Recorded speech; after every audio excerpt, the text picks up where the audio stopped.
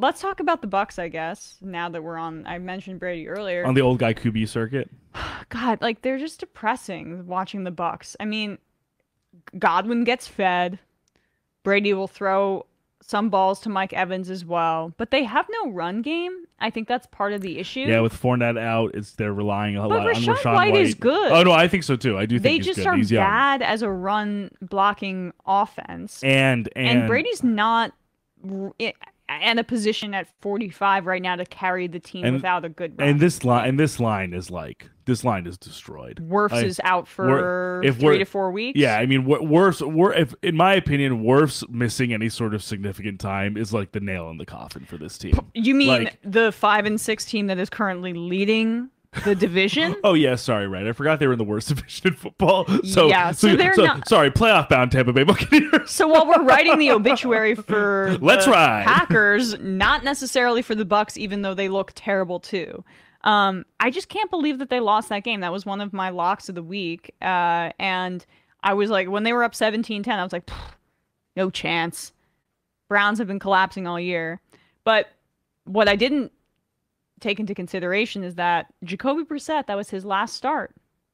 Oh my And gosh, wow, right. And Deshaun good Watson starts next week. And good it's for like, him. yeah, look, he seems like a great guy. And the whole team probably was rallying around him. So I'll also say, so that I think was the emotional factor. And there were a few just like notable plays from the Browns as well. Like Amari Cooper, when I thought I had that -3.5 locked up, was he had this huge drop where it was a great throw by Brissett and it was in regulation. And I was like, oh my God, what a choke job by Amari Cooper. Sometimes he can be so like moody and his play just vacillates wildly from amazing player to what the hell were you thinking? But then he has like a even bigger catch. So it was a huge drop, but like an exponentially larger catch in overtime to set them up for the win. And even before that, David Njoku, New Jersey's own. I always root for David Njoku because he's from North Jersey too, just like us. That was one of the craziest touchdown catches I've maybe seen in my whole life. And I don't even know how he I don't even know how he stayed on his feet. And I loved him coming out in the draft too. I was like, okay, he's like he's from Cedar Grove, Bradley. Like, Let's he's go. Right around the block. Yeah, baby. He that's really right by where I grew up. So like very close. there are the South Florida, they get all their football players. Yeah, but Cedar Grove. I stand with the New Jerseyites. Like, Cedar Grove. I mean, when he was drafted in the first round in 2017, and he's just coming on now, and he kind of suffered a lot from that organization, frankly. Like, they signed Austin Hooper for a lot of money for no reason. I was like, why are they doing this? Because they were trying to be a run-first offense. I understand that. But he's off the team now. He's on the Titans. And Njoku was marinating a lot in that organization. And now they signed him to a big contract in the offseason. And you're seeing why, because he's really just living up to his potential at this point. But I guess the bigger story there is the Bucs collapse. And once Wirfs went down, but I think he went down in overtime. Still, it was kind of like that's all she wrote. And Todd Bowles is first. I don't think Brady's playing that well this year. I think he's fallen off a little bit. He's picked it up over the past few weeks, but Todd Bowles also is struggling as a head coach right now in terms of his mindset. Unlike Arians, who really like to put the pedal to the metal, Bowles gets so conservative in the second half, and this has been an issue all year. And like as I said earlier, Brady's just not at the point where he can carry the team without the run game. And when you get conservative like that and the run game isn't working, then there's some 3-and-outs, and you're not scoring. But besides like Godwin, you also look at some of these people who are catching passes for Brady, and I'm like, who are these guys? Julio Jones, number 6. Ever heard of him? Did you see Why is he wearing 6? Did you see the guy who caught the passes, the touchdown? His name is Kieft. Yeah. I was like, who? Yeah, Kato Kalin? He's not Brait, and Yeah, he's not Kate I'm like, the Otter. how do you have three slightly anonymous white tight ends, and somehow Kate Otten isn't the weirdest name of the I three? know, I know. Yeah. You give me Kate Otten, I raise you Co Keith. That's amazing.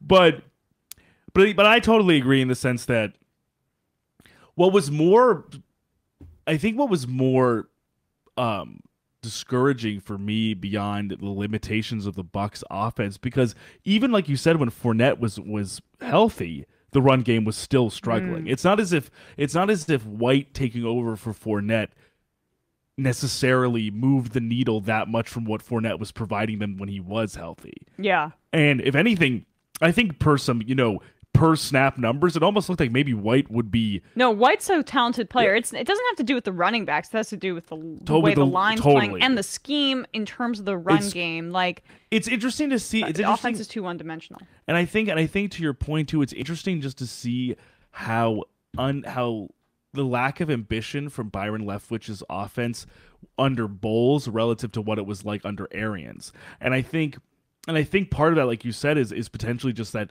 now with where Brady is at, he kind of can't give them what they might need to make it more ambitious. And I was joking about Julio Jones, like, no, but I know what you mean. But he's very old. I have no idea what the hell he's doing still playing. Like, I mean, he's not really. He doesn't seem to be really offering much for them. Also. I'm not trying to even like hate on. I love Julio Jones. He's one of the greatest talents the league has ever seen. Oh, of course, but I feel like this is his twilight. He's been in physical pain for a really long time, and I'm just shocked that he wants to even continue playing. But my big concern more is that yes, the Browns have a great line and the Browns have a great run game. Nick Chubb was looking literally like he deserves his spot as either the second or first, best running back in the league. Yeah. But the calling card for this Bucs team was supposed to be the defense. And some of these guys who have been with them the whole year and have been playing well and have stayed healthy were getting beat. Antoine Winfield was getting smoked a few times in space, and I was a little bit more concerned to see them struggle against a Browns team that against a few other opponents have not been able to move at will as expected. But to their credit, with Brissett and with the run game, the offense has been the Browns' calling card. It's the defense that's screwed them. Yeah. People thought the defense, besides obviously like we were saying last week, Myles Garrett can only do so much. He can't be the whole defense, and that's clear. I mean, they are really not. The Bucs were still able to score a decent amount on them. It's just the Browns got the last laugh in OT with with Nick Chubb just barreling through the entire defensive front for the Bucs. I mean, we'll see what this team looks like with Deshaun Watson. I think it's going to take a while for him to. He hasn't played in a really long time. as much as it is absolutely hard to graph someone's success from 2019 or 2020, whatever the case may be, to now having not played a single down of NFL football. I would be worried about the psychological impact that this past 3 years has maybe taken on him. Right, and also all of the litigation, all of the accusations. If I'm like the Browns, again, I don't have any sympathy for how he's handled this and how his attorney has basically badmouthed these women. He could have made this go away a long time ago if he wasn't so prideful. But they deserve every cent of compensation that he provided to them. Now, just from the team's perspective, though, who knows what this when they were showing him in training camp and there was that media firestorm, he looked like a shell of himself. I don't know how you come back mentally from that kind of scandal, and I think he's going to have a very jumpy first few games. But it's kind of best case scenario for his purposes because they're pretty much out of it. The Browns. He can just use these final few games as a warm-up period for next year. And if the Browns can find a way to beef up that defense, even though they don't have many picks anymore, maybe they can make a run for things. But we'll see how Deshaun looks in the final part of the year.